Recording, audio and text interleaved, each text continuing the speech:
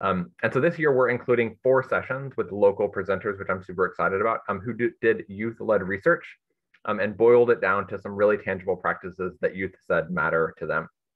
So kind of like the Castle Center for Academic, Social, and Emotional Learning, they have 3 signature practices. They say warm welcome, engaging practices, I think, and optimistic closure.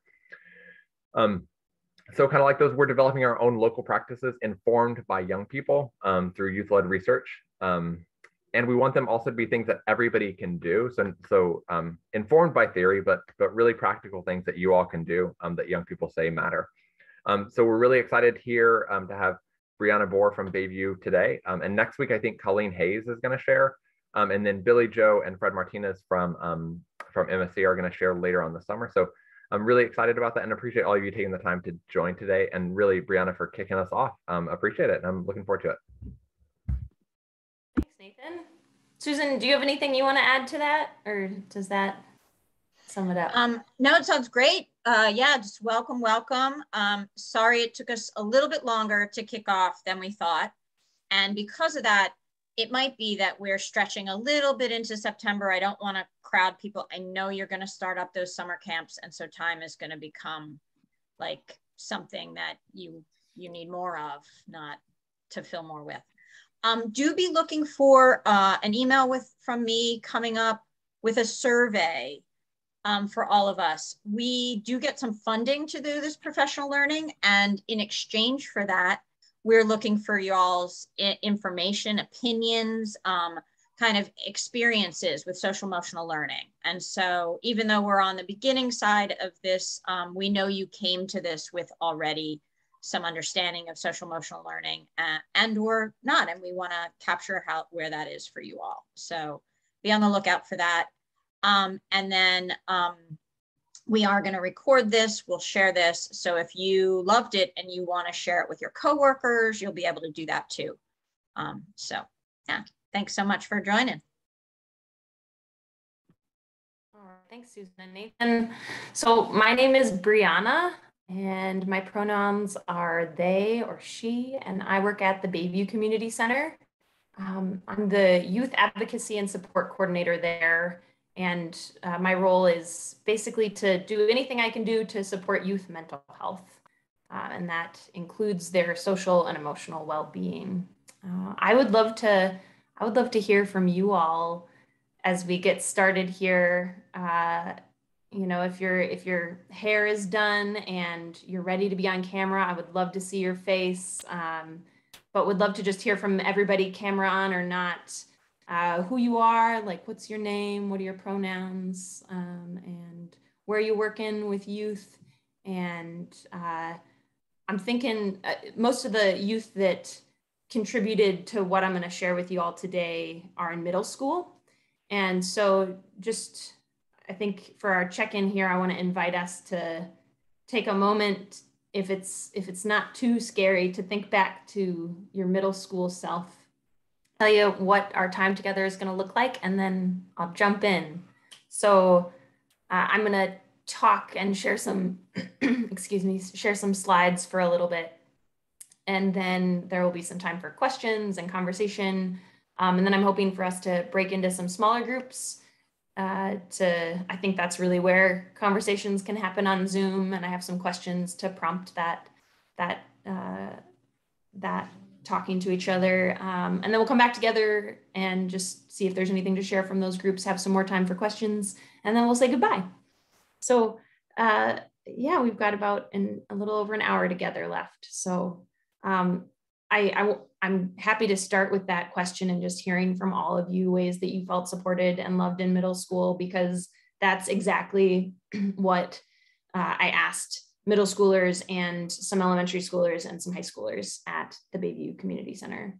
And I really wanted to hear from them.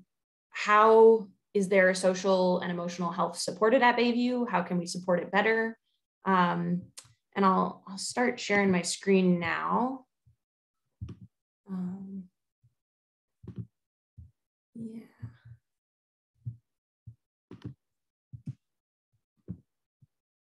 Get this going. Okay, can everybody see that? All right, thumbs up. Great. So before I could ask youth what we do at Bayview to support their social and emotional health, I really wanted to get on the same page with them about what social health means to them and what emotional health means to them, kind of create a common definition. Before I keep going, just if anybody wants to jump in, I can't really see all of you, but if you want to unmute yourself and jump in and ask me a question at any point, you're more than welcome.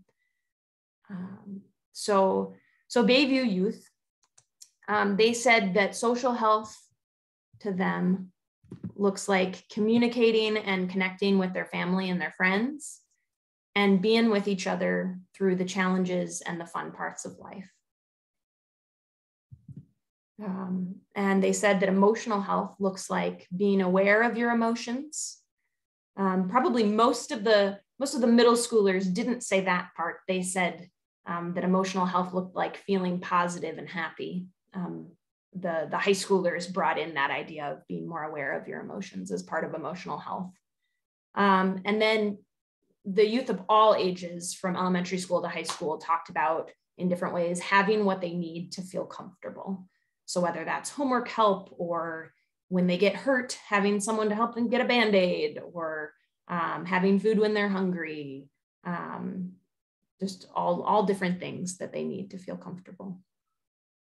And I want to give you an idea of who, before I tell you more about what they said, just who are a little bit about two parts of the identities of the people that I was talking to. So again, ages ranging from probably like 3rd grade to junior in high school. And then here's a makeup of their gender and ethnicity that they wrote into an open box. So about 50% of the people said that they identify as a girl or female, and the other half, or almost half, saying male, or that they identify as a boy. And then a small portion there saying no answer.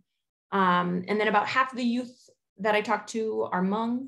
And then the other half is made up of youth who are African-American, Mexican, Vietnamese, or who chose not to answer. So this next slide is going to share, we asked them, before we talked about, what we do at Bayview to help youth feel socially and emotionally healthy. We asked them how socially healthy they were feeling in some different spaces. And you can see at home and at school, at home and at Bayview, close to 70% are feeling socially healthy. About a quarter of them are not so sure. And then at school, it's a lot less than that, only about 50% saying that they're feeling socially healthy, a lot of them not sure, and a really small percentage of them saying that they're feeling socially unhealthy at school. That kind of continues and intensifies when we talk about emotional health. Very similar at Bayview and at home, very similar numbers there of how emotionally healthy they're feeling in those places.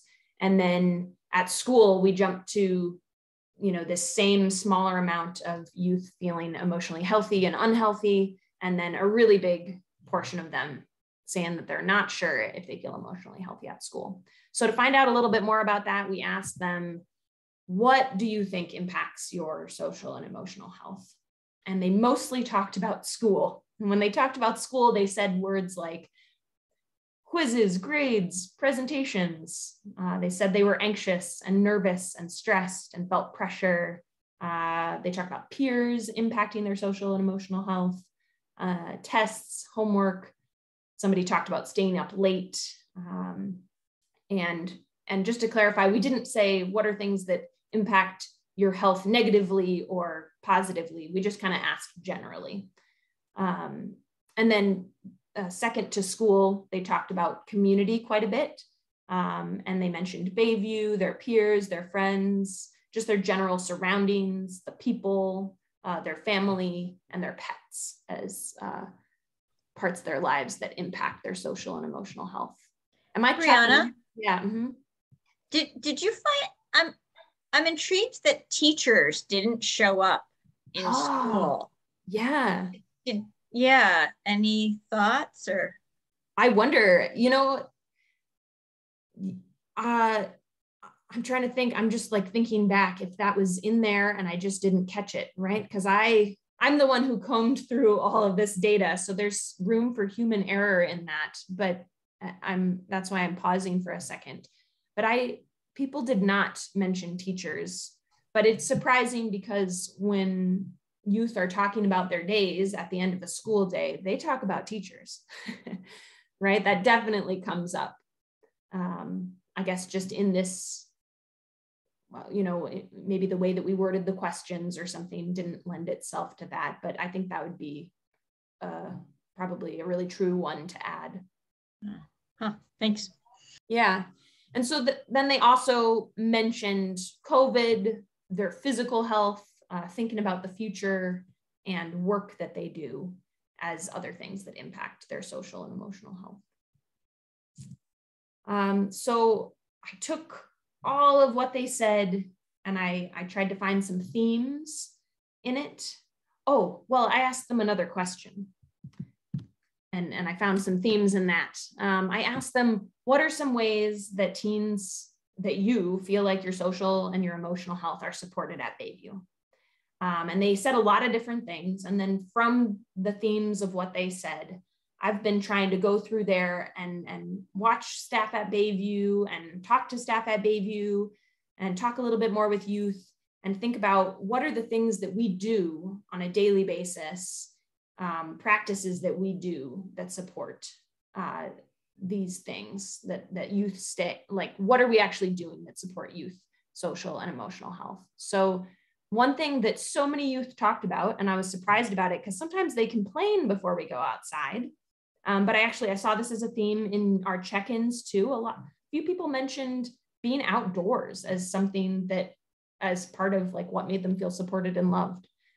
So youth at Bayview said that too. And so our first social and emotional practice is to get outside with young people. This is pretty basic, right? I'm sure we all do this most days with youth in some way. And there's a really wide range of ways that we spend time with youth at Bayview outside, from playing soccer to putting on big rain boots and exploring a gross pond. I say gross because I didn't want to get into it. But the youth were like all into looking for frogs and seeing what was in there. And even whether you're playing in a courtyard with hula hoops and soccer balls or really connecting with nature, all these different ways of being outside have benefits for youth. One thing we tried to do at Bayview this school year was to have, even though we go outside every day, we wanted to have one day of the week where we really tried to engage with the natural world with youth, to have times where they maybe would put down their screens, maybe we wouldn't be playing a sporting event, but more something that gets them really connecting with nature in some way. So this is a picture of youth sitting and fishing. This is one of my favorite things to do with them. It's like the closest I see teens get to meditation. They just sit and wait. And there's a beautiful kind of cloudy sunset on the way in this picture. And then this is the same lake, but when it's frozen. In this picture, we had planned, they have golf clubs in their hands. We had planned to go mini golfing. We were gonna like chop holes in the ice and do like a mini golf course on the ice, but it was so bumpy. And apparently golf clubs are really sturdy. So we just like hammered and chopped at the ice with the golf clubs. They loved it. They didn't want to leave. We got so far out. And the other thing that we did, I think this is maybe why youth named this in answer to this question of how do we support your social and emotional health at Bayview. We asked them each time on this, we did it on Thursdays. Each Thursday before we went on an outdoor adventure, we asked them to check in using an emoji. They just got to say, how are they doing? Which emoji are they most at before we go on our trip and then after? And overwhelmingly, They went toward the smiley face. Sometimes they went the other way, but they said, I just don't want to leave. And so now I'm bummed. So yeah, this was a great way for us to see how that time in nature was impacting the youth, and for them to build some awareness of like, how am I feeling before and after I go outside? Oh, this is something that really supports me. So I'll move on to number 2 here. This is another pretty simple one, something that we probably do every single day. Youth said that they felt supported at Bayview in their social and emotional health by having access to food that they enjoy. And I was kind of surprised. I like didn't quite believe it at first. I was like, good food supports your social and emotional health. But as they kept talking, it made a lot of sense, right? One young person said, I didn't used to have a lot of food at home. So this helps me feel, just like makes me feel calm to have the food that I need. Here's a picture of a way that food brings people together, just like standing around at a table and everybody making their own personal pizza. Food is also a part of our routine, I'm sure, for probably all of us, right? Just we serve food as part of what we do after school. So just a daily way for us to come together, to socialize, and something that's really nourishing, not just physically. And so this one, even though this is so basic, for me, this is a helpful perspective shift. So instead of serving snack and thinking, okay, let's just get their bodies full of food so they're not crabby, or so that, because this is a thing that just needs to happen, people need to eat. Really thinking like, oh, this is a time and an activity that helps youth feel cared for. And I think when adults put in that extra, have that consciousness of like, oh, this supports youth in more than just a physical way, I think that we can increase the impact of that. So youth also said that time with their friends and staff and having a space to express their feelings and be heard in that were some ways that they feel like their social and emotional health are supported at Bayview. And this might seem like a stretch, but out of that, this practice takes a little more explaining. But one thing we try to do at Bayview is reframe youth behavior sometimes when we're seeing it, while also maintaining boundaries. And I'll explain what I mean by that in the next few slides. At Bayview, we have kind of a common belief among the staff that people act how they feel, and that behavior is communication. So even if somebody's not saying, I'm mad, they might be telling you that or showing you that by, just their expression or their body language, but also by their actions, right? Like somebody throws something on the ground. They're not just being destructive, maybe they're mad, right? So they're showing us and communicating how they feel and what they need all the time, maybe not in the most appropriate ways.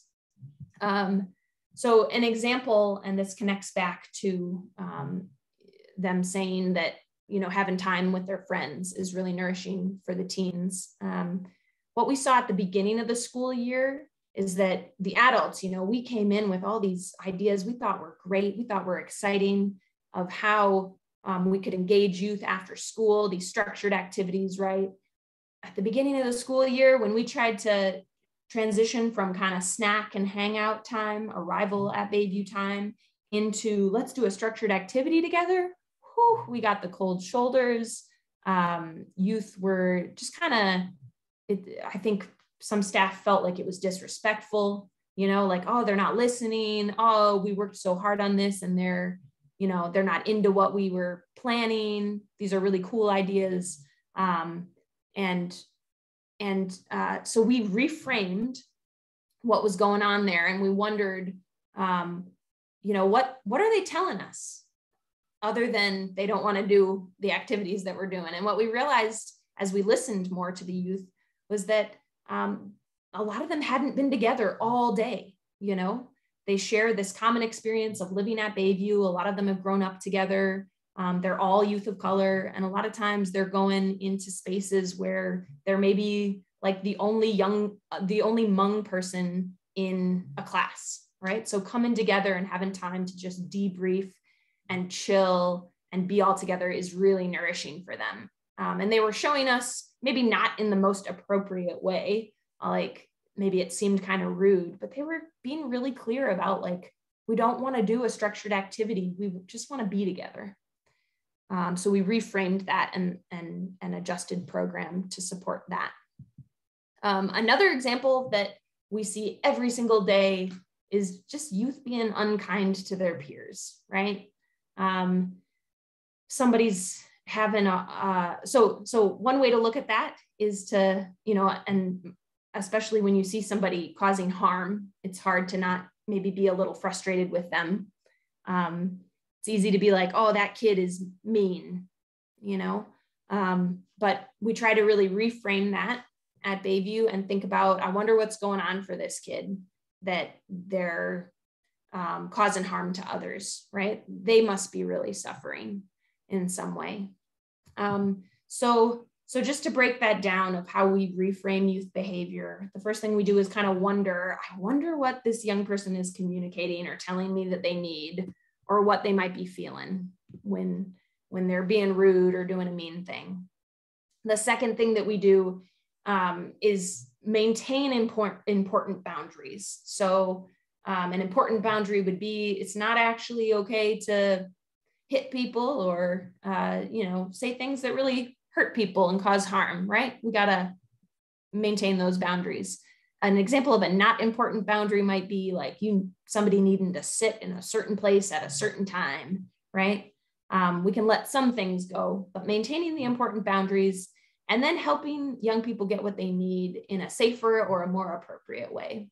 So with the teens, in that example, we shifted our program structure so that what they needed could actually fit within that. And then there wasn't a struggle of do the activity. We don't want to do the activity. And then with that second example of helping youth get what they need in a safer way, having a conversation with a young person that's like, hey, can you tell me what's going on? Yeah, we got to keep everybody safe. So, and working on to repair whatever harm has been done there, but really sitting with them and coming to a young person who's having a hard time with some compassion, and wondering, what might their day or their year have been like, to make them be having a hard time that they feel like they need to handle situations by hurting other people. So we'll move on to the fourth and a little bit less complex social and emotional health support practice at Bayview.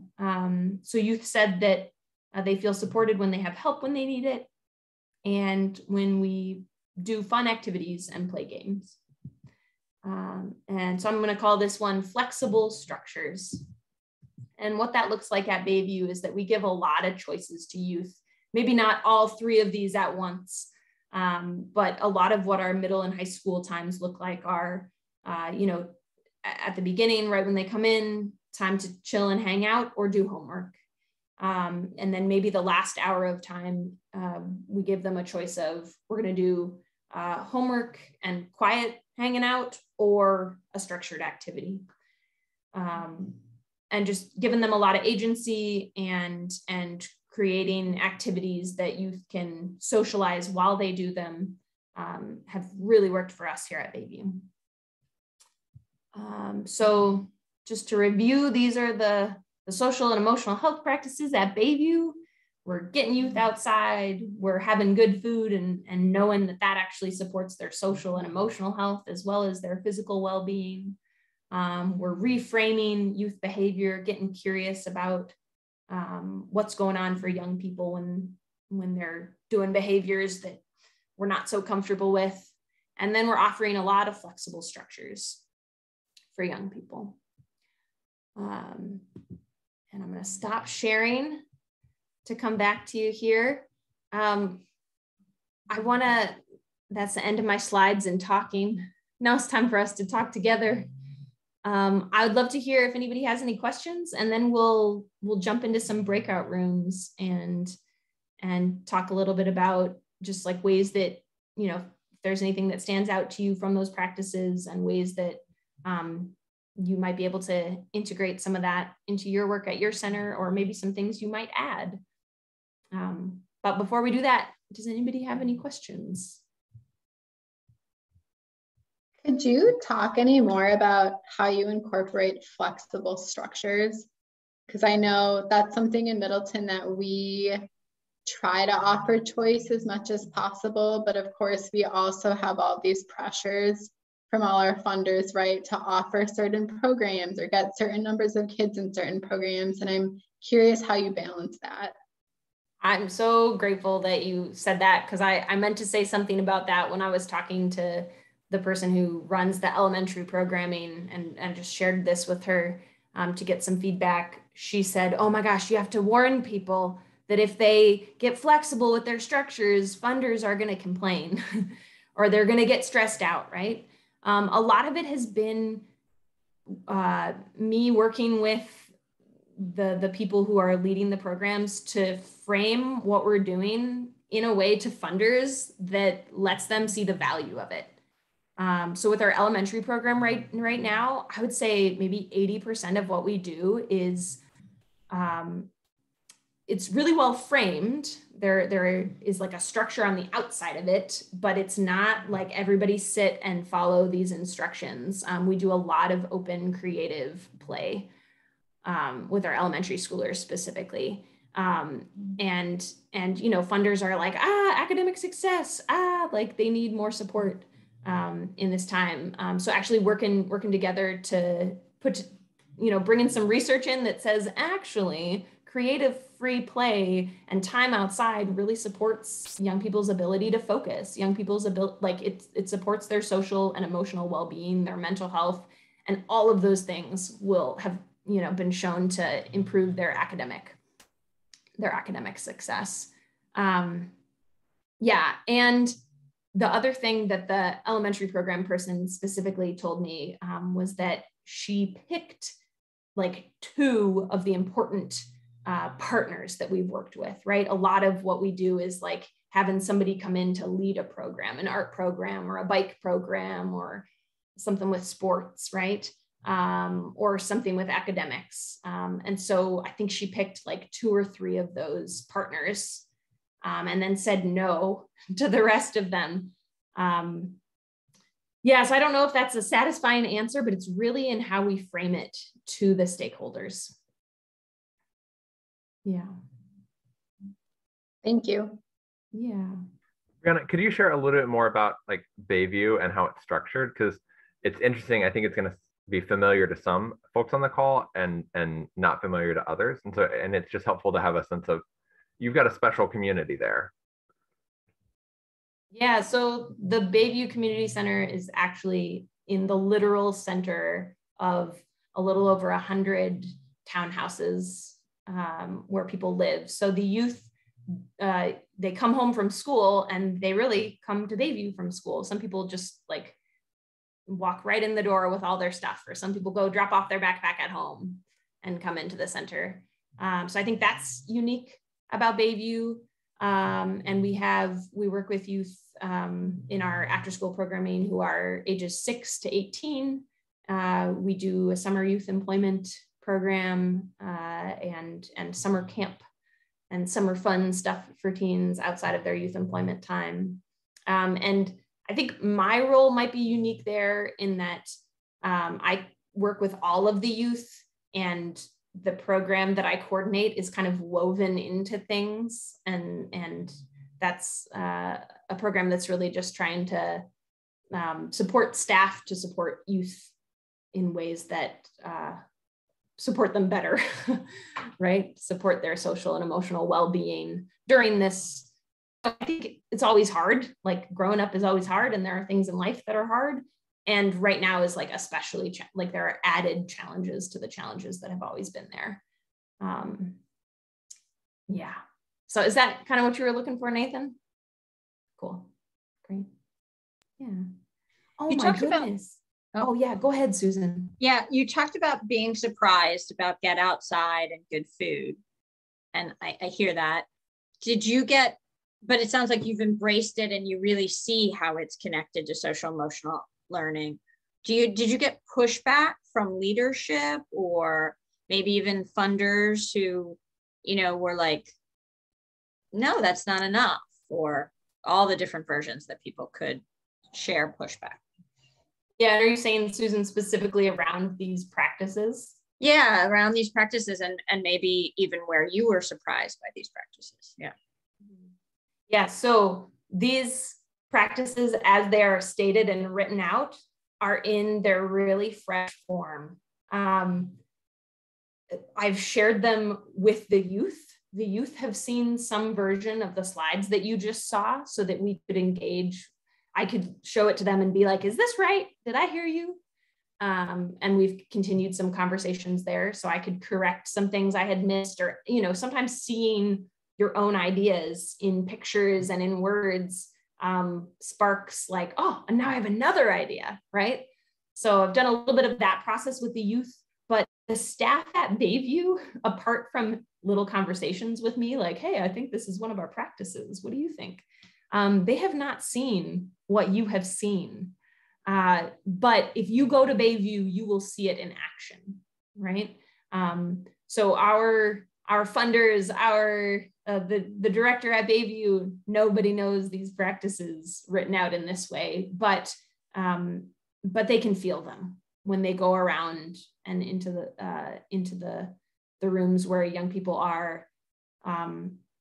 There's just kind of a different feeling than there was a year ago. And it's been about a year that we've been working really hard to shift some of the ways that we support young people, knowing that they need a little extra support related to their mental health. I also just want to name, because I think if there is pushback, what's really exciting about this is like rigorous youth-led research that led to this, that was youth-led, right? Young people's voices are rarely included in these kind of ways. And it was informed by like Wisconsin Center for Educational Research, right? In really legitimate ways. And so I think to doubt this is to doubt, what young people are saying, right, matters to them. And to doubt like Wisconsin Center for Educational Research, right? So I'm really excited about it because it's so rare that we actually ask young people, what does social emotional health mean to you and what actually supports it? And now we did, and there's really meaningful, practical things that we can actually all do.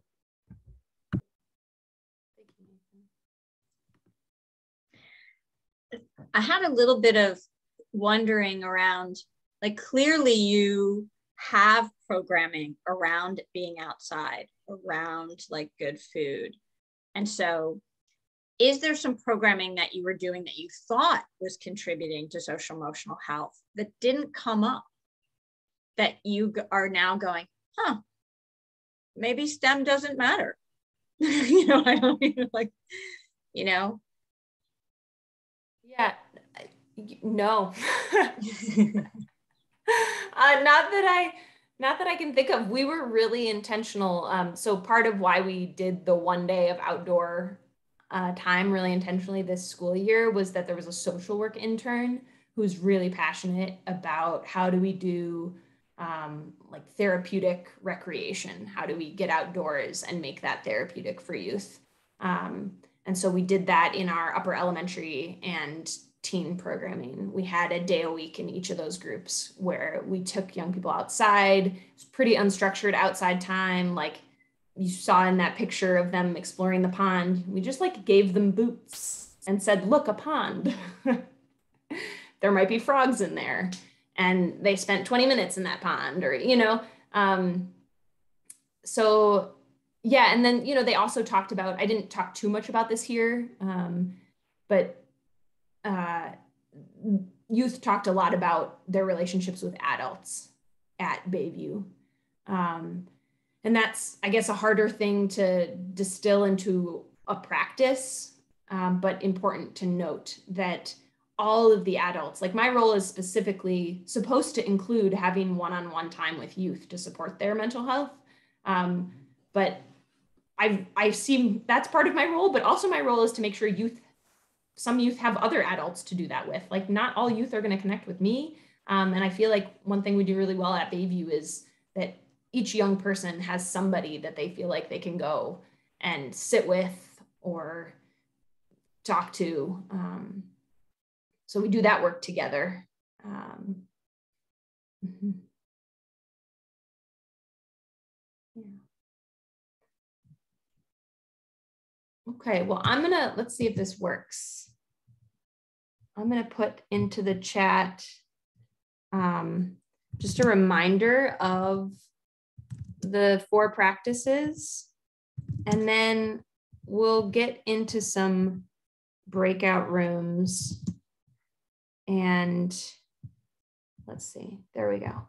Okay, I think that those will, oh no, it didn't quite work. My 4 is off.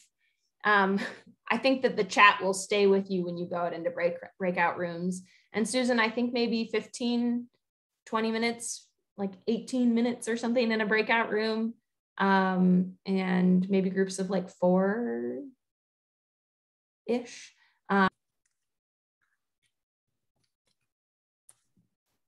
Welcome back.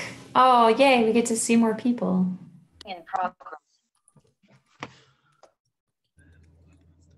Great. So I think the last group has just been called back. Yeah, so we've got about 10 minutes left. We'll see how much of that time we use, but just curious if there's anything any of the groups want to share, anything that stood out to you, or the time is ours.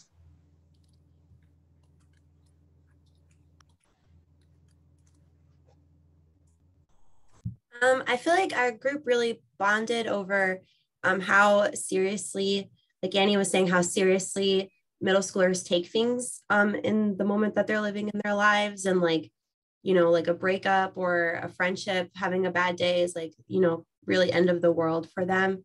And we were also talking about like, you know, maybe as a prompt, having us like revisit our own diaries or journal entries, or if you kept any written document of your existence in middle school, highly recommend revisiting that. And kind of like getting into that mindset of, again, of like how you were perceiving things and seeing things, and also how aware you were of things, because we were saying how it's easy to like forget that middle schoolers really do know what's going on and like know way more than we think they do, and pick up on the smallest of things. And that's what we went through, but often we forget about that. So it was cool. I just got to do a plug because I think that was spurred by the reframing of behavior, and got us all thinking about exactly what was just talked about. But we're going to do a session sometime. Youth workers, bring your diaries, read about yourselves in middle school, and discuss. So might be a 7 p.m. session. So we'll be reaching out to see who kept your diary. But I think that'd be a really interesting, meaningful thing actually to think about. What was I actually like as a middle school? Am I seeing these same things now? I think it'd be pretty cool. Oh, wow. Middle school, I remember the Titanic and every sad love song. At least the music today is way more empowering. I swear.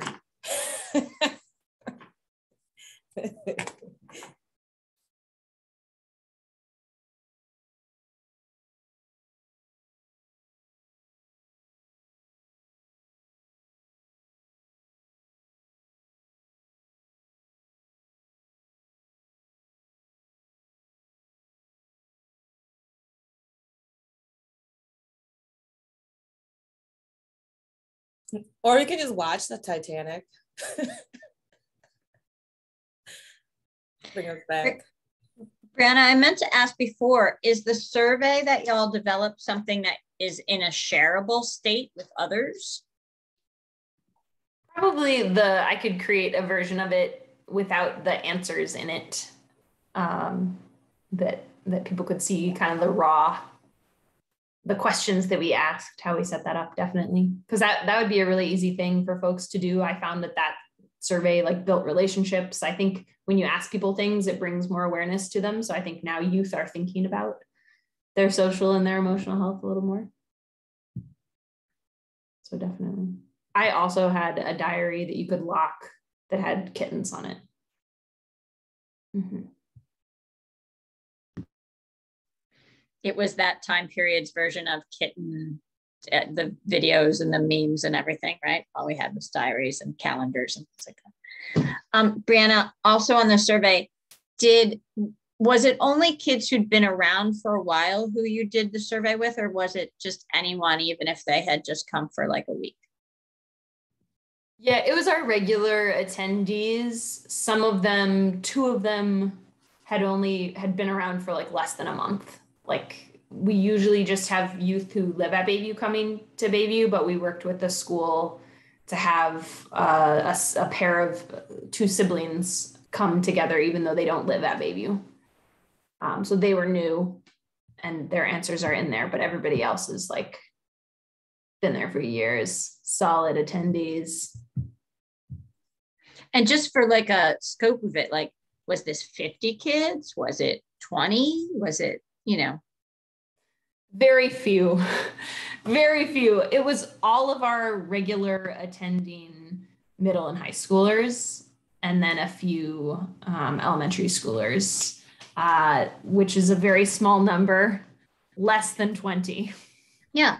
I asked it actually not because of breath. Like, I don't think we build this stuff around breath. We do build it around what keeps someone coming, what's the engagement. And so also to see like, how doable is it to try to get youth voice? You have a solid group of 5 kids. Asking these types of questions can really inform us, in ways that, we might not have been listening for.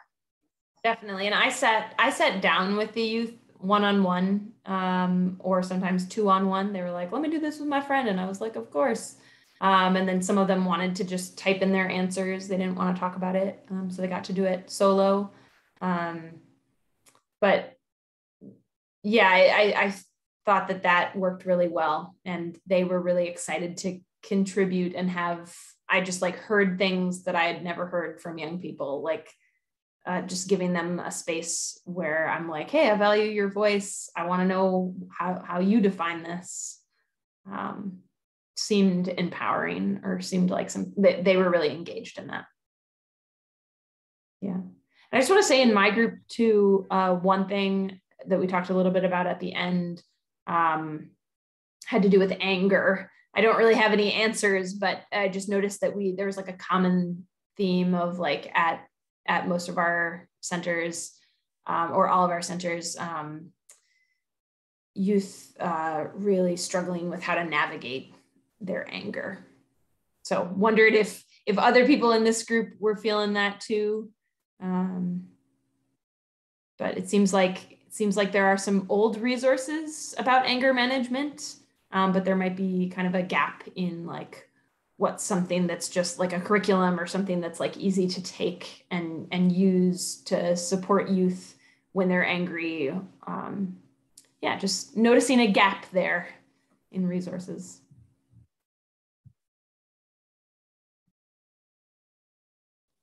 Yeah, I think that's a really good thing to bring up. That's something we deal with a lot, is also how to create a space where kids can express their anger and you can validate that, and even like maybe what that anger makes them want to do, right? Like go hit somebody or something.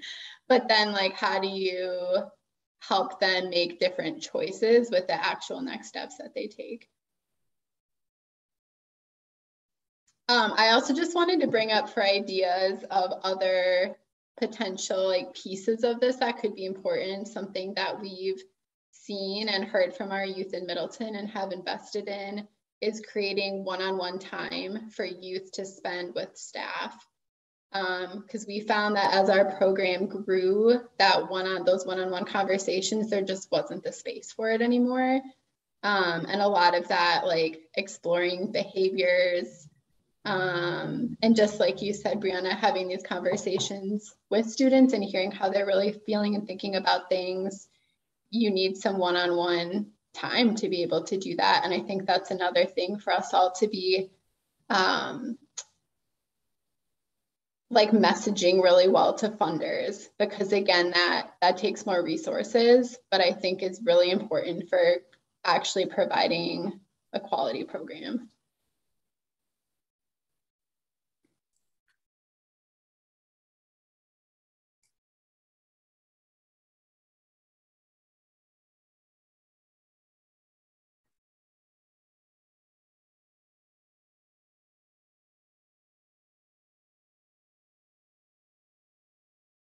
Yeah, I think I like that you brought that up, because sometimes we tend to want to include as many kids as possible in an activity. And then what ends up happening is we don't get to, certain kids that would actually benefit from that activity. And it is frustrating sometimes when you are trying to do something as a group and one kid for one reason or another just doesn't engage, and then you have to ask them to find something else to do when you really want to just sit down with that one kid and figure out what's going on, but you can't. So yeah, that's a really good point. Thank you all for coming and for sharing your ideas and engaging in this. We're just 2 minutes from our end time, and I would love to hear you out. Oop, am I still with you? Yes. I would love to hear either out loud or in the chat, just a word or a phrase about what you're taking with you. It doesn't have to be something that I shared. Maybe it's from the broader community or something that you came to in the breakout room, but what are you leaving with today?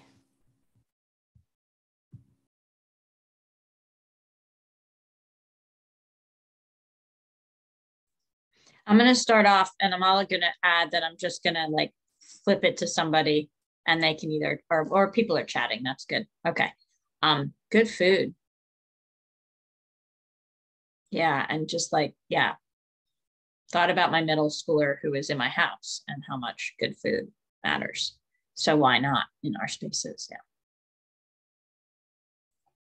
There's good stuff in the chat too. Flexibility, reframe, new ideas and energy to rethink some things. Need for resources about anger. Intentional student check-ins.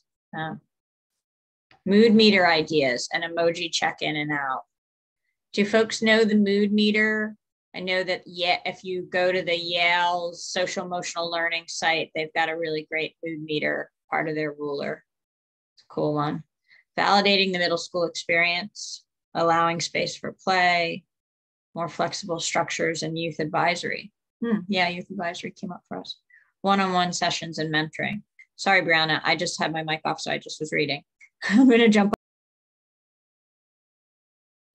That's great, Susan.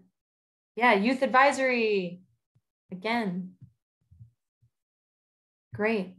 Well, it's 11:30. Thank you all for coming, and feel free to reach out to Susan if you want my email address. I'd be happy to be connected. And I'll be just like trimming this recording a bit and then getting slides from Brianna, getting the survey tool from her too, and then sharing that out with the whole network. So you'll get that as well. All right. And I think I'll probably like take our reflection sheet and make a really short one just so people can reflect too. All right. And yeah, stay tuned for the more details about what Nathan was saying. Colleen's gonna share, and Fred and Mary, Billy Joe. And then there's a couple other ones that are coming out of New York that I'll share that people can attend. And whenever I can get recordings, send those along, because I know we'll probably quickly get into summertime when it might be stuff that we're either doing at the end of summer or, that kind of thing. All right. And so, yeah, just to be sure, we're not wrapping up until the end of summer. So I know that I think, Angie, you had thought we were done in June, but we're not going to pull that off. So it'll be more finishing up at the end of summer, maybe even a little into September. So that's when stipends will start coming through. Okay. All right. Thank you so much. Bye, everybody.